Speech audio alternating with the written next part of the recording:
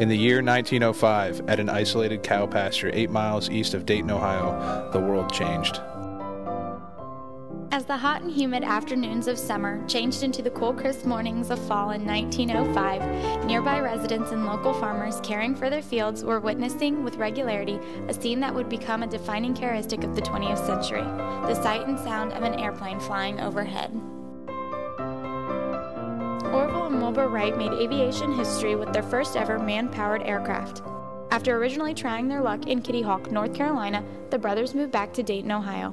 Why was Dayton an ideal place for the Wright brothers to invent and perfect their aircraft? What drove them to do so, and what made them so successful?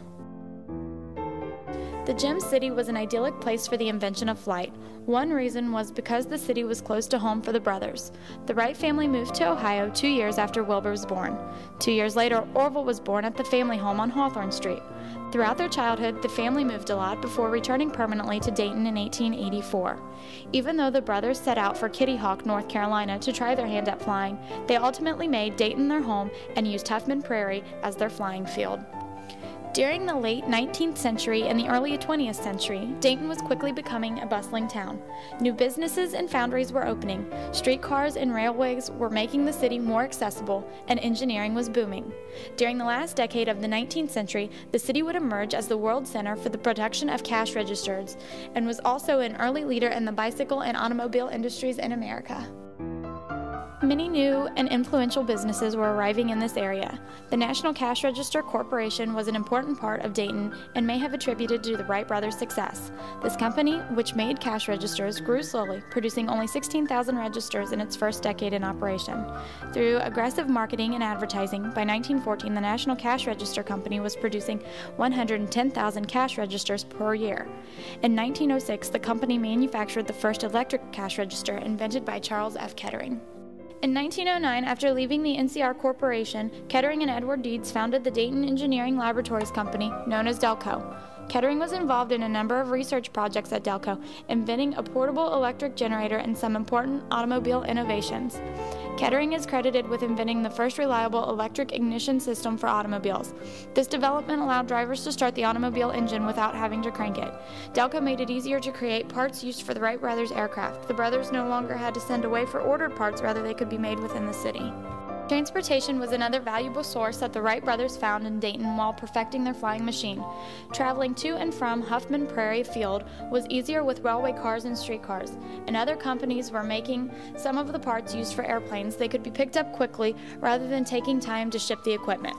Huffman Prairie was another benefit to bringing their invention back to Dayton. Huffman Prairie, located in Area C of Wright-Patterson Air Force Base, was available at no charge.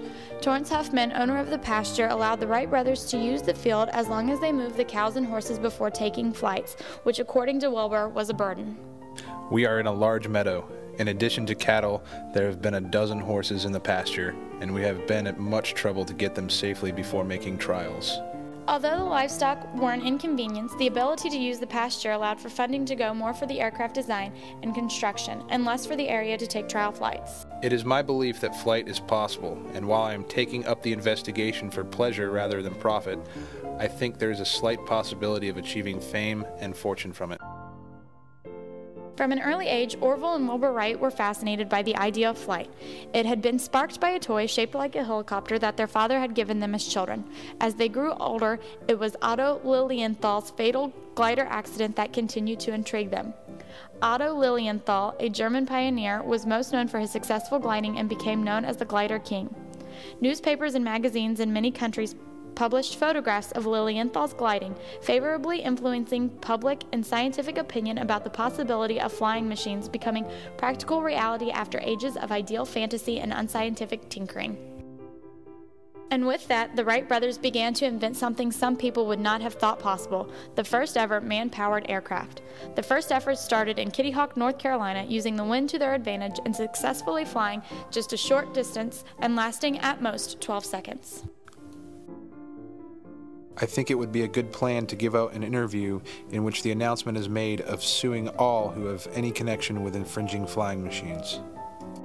Soon, they were back in Dayton, perfecting their aircraft and adding engines. With the new improvements, the brothers also sought out patents for their invention. A patent is a set of exclusive rights granted by a state to an inventor or the assignee for a limited period of time in exchange for a public disclosure of an invention.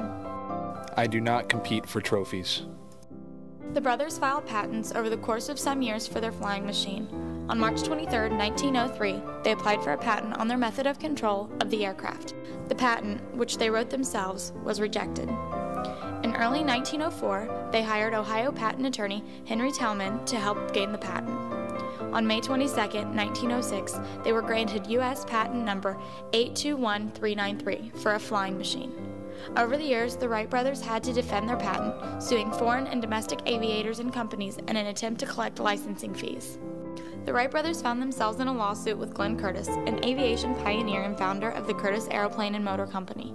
They warned Curtiss not to infringe their patent by profiting from flying or selling aircraft that used ailerons, a device that helps steer airplanes, which the Wright brothers had invented. Curtiss refused to pay license fees to the Wrights and sold an airplane to the Aeronautics Society in 1909. The brothers filed a lawsuit, beginning a years-long legal conflict. Foreign aviators were sued as well for flying at U.S. exhibitions. The Curtiss people suggested that the Wright brothers had made a patent so vague that they would attempt to sue for anything, proposing that the brothers were only looking to make money off their flying machine. The Wright brothers won their initial case against Curtiss in February 1913, but the decision was appealed. The patent dispute continued for several years until it was resolved during World War I. During the years they were working to develop a practical flying machine, the Wright brothers remained quiet about their invention. They announced they had invented a flying machine, but they were reluctant to answer questions on how the machine worked and how obvious problems from the past had been solved. On May 23, 1904, reporters were invited to witness the Flyer 2's first flight attempt. Inclement weather and engine troubles kept the plane from taking off. This was one of few instances that the Wright brothers allowed the media and others to witness their flight. Isn't it astonishing that all these secrets have been preserved for so many years just so we could discover them? What made the Wright brothers so successful? Throughout the early 20th century, the Wright brothers accomplished many feats in aviation history. They are generally credited with inventing and building the world's first successful airplane and making the first controlled, powered, and sustained heavier-than-air human flight. On December 17, 1903, their aircraft, known as the Flyer, took the first ever successful flight, which lasted 12 seconds. After the initial flight at Kitty Hawk, the brothers moved back to their hometown and continued working and perfecting their aircraft. On September 20, 1904, they reached a milestone. Wilbur flew the first complete circle in history by a heavier-than-air power machine, covering 4,080 feet in a minute and a half. Orville and Wilbur Wright's best flights took place on November 9 and December 1, 1904. Each flight, piloted once by Orville and once by Wilbur, exceeded 5 minutes, covering almost 3 miles in 4 circles.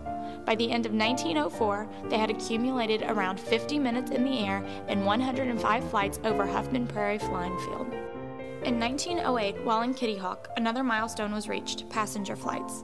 However, on September 17, 1908, a devastating accident marked another first in aviation history. Army Lieutenant Thomas Selfridge joined Orville Wright on one of his flights, serving as an official observer. A few minutes into the flight, at an altitude of 100 feet, a propeller split and shattered, sending the aircraft out of control.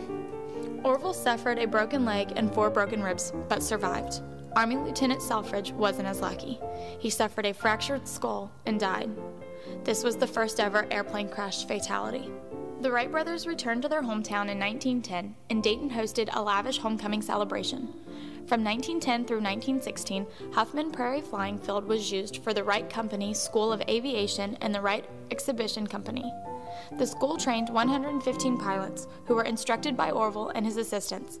Several of those who were trained at the school became famous pilots. After a trip to Boston in April 1912, Wilbur Wright became ill. Upon returning to Dayton, he was diagnosed with typhoid fever. On May 30th, he died at the family home. 53 years after his death, he was selected for the Hall of Fame for Great Americans. After his brother's death, Orville became president of the Wright Company. He sold the company in 1915. Orville made his last flight in 1918. In 1930, he received the first Daniel Guggenheim Medal for the promotion of aeronautics. He was elected a member of the National Academy of Science in 1936. In 1944, Orville took his last flight at Wright Field, more than 40 years after his historic first flight. The wingspan of the plane he was in, the Constellation, was longer than the distance of his first flight. In 40 years, it was obvious how far flight had come. He died in 1948. The Wright's powered aircraft was the first great invention of the 20th century. Orville and Wilbur Wright made history with their flying machine.